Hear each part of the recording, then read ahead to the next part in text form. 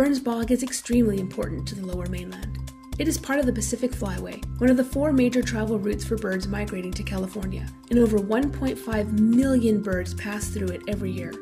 It is home to several regionally endangered species, such as the southern-backed red vole, Pacific water shrew, painted turtle, and the sandhill crane.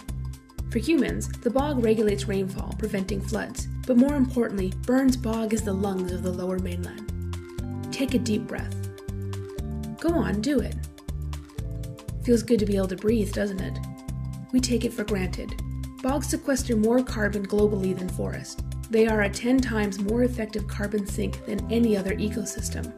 Burns Bog is 8 times the size of Stanley Park, and it helps to purify the air and supplies oxygen for the Lower Mainland.